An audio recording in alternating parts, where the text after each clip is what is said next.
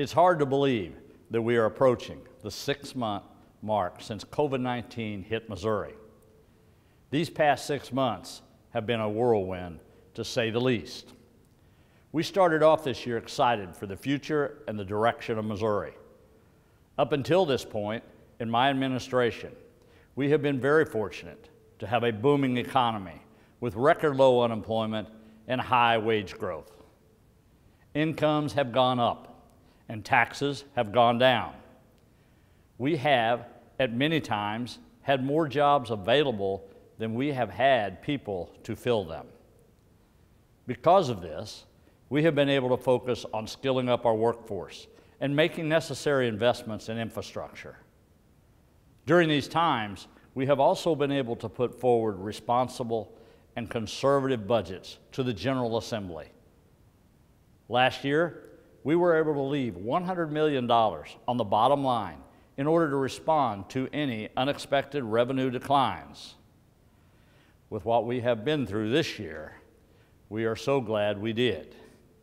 We also propose to do the same for next year, ensuring another year of responsible state budgeting and savings. As I laid out in my State of the State address in January, we had full intentions of continuing our focus on workforce development and infrastructure, where we're gaining national attention for our positive momentum. We were also committed to investing in public safety, building stronger communities, and improving state government. Needless to say, when COVID-19 hit Missouri in March, everything changed. At that time, no one knew what to expect. There was a lot of uncertainty, worry, and concern. Concerns that our hospitals would be overwhelmed and we wouldn't have enough ICU beds and ventilators.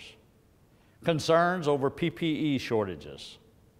Concerns that testing wouldn't be widely available. And many, many other challenges.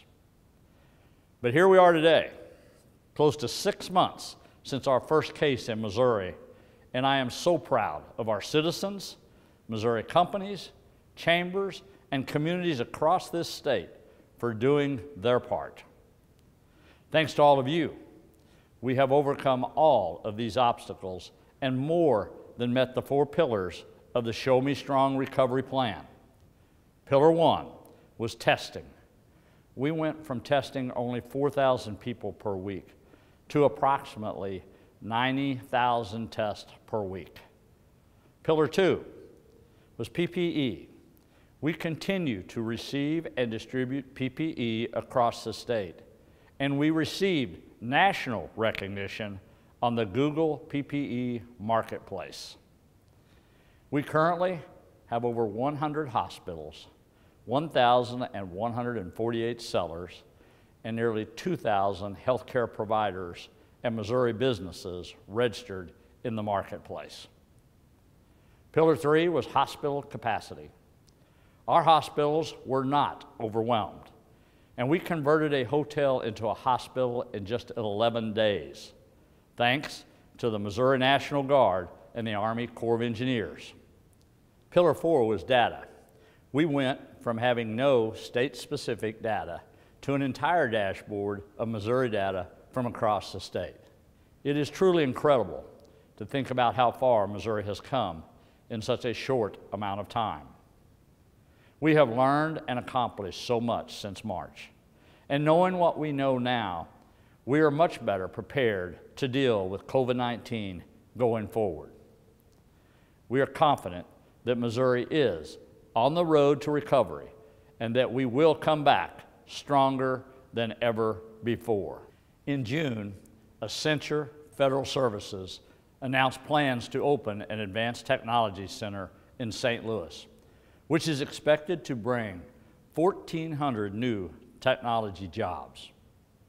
Lincoln County broke ground on a new workforce development training campus that will create nearly 100 new jobs and $2.8 million in private investment. Tooling Tech Group, the second largest tooling provider in the United States, announced a $4.5 million investment to expand its Washington, Missouri operations.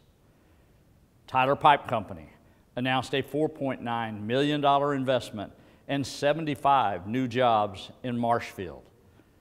Armstrong World Industries and AGCI recently announced an $8 million investment and nearly 130 new jobs also in Marshfield. And Chewy Incorporated announced plans to open a new 800,000 square foot e-commerce fulfillment center in Belton, which will bring in over 1,200 new jobs to our state. These are just a few examples showing that even in the midst of COVID-19, Missouri remains a top location for businesses, investment, and expansion. Just a couple of weeks ago, we received even more good news on the economic recovery front.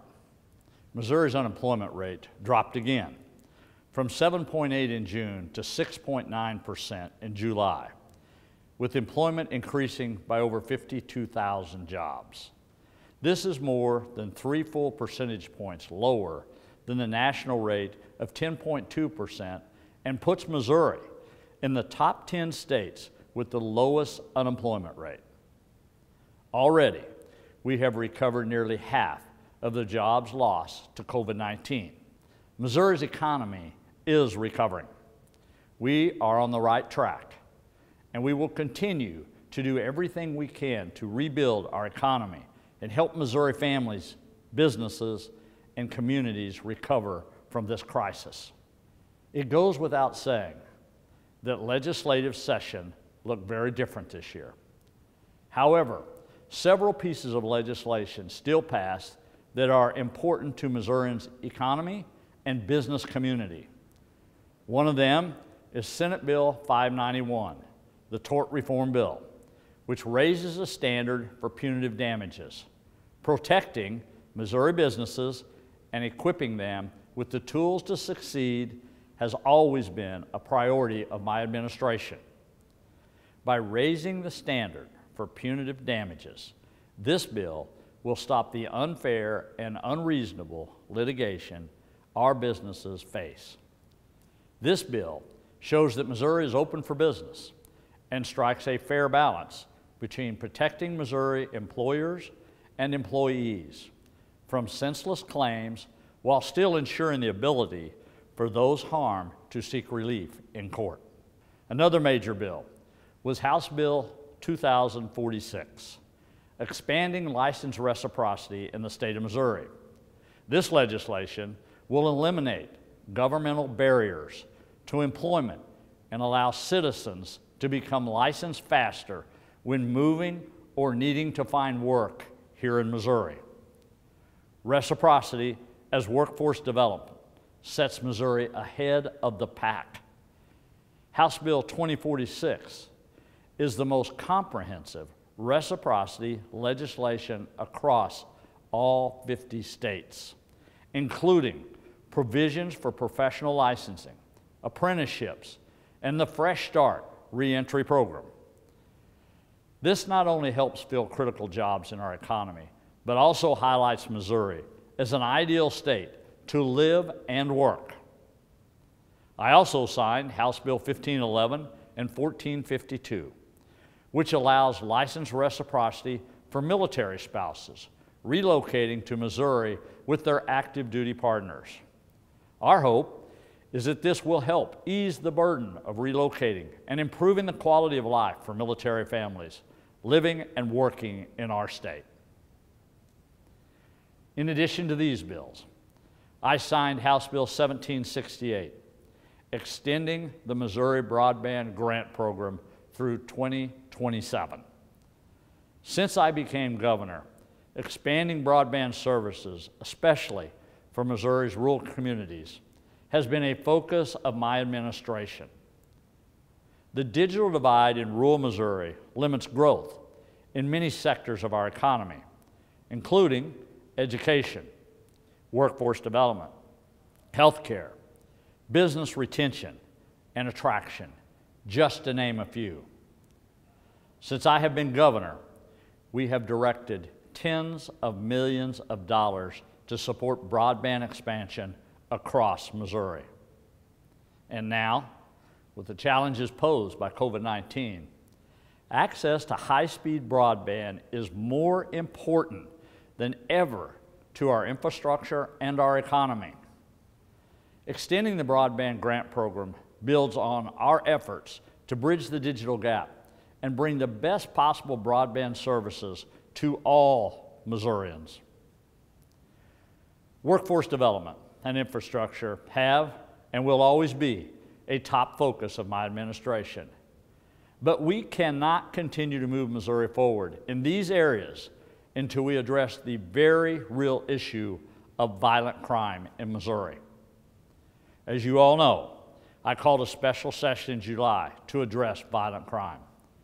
Specifically, this session focused on 6 provisions relating to violent crime: endangering the welfare of a child, witness protection fund, witness statement admissibility, juvenile certification, unlawful transfer of weapons, and police and public safety employee residency requirements for St. Louis. We truly believe that these are tools that could be used in many of the situations we're seeing today. And we are committing to doing everything we can to get these done. There is no doubt that it has been a challenging year so far. But just as Missourians always do, we will continue to push through these challenges and move our state forward by working hard. We will continue to fight and respond to COVID-19. We will continue to rebuild our economy, and we will continue to strengthen our workforce and improve our infrastructure. We have to be able to move forward while still protecting public health, and by working together, we can and we will do both. We are already making progress, and I strongly believe that Missouri will bounce back quickly and stronger than ever before. Thank you for having me here today. God bless you. God bless the great state of Missouri, and God bless the United States of America.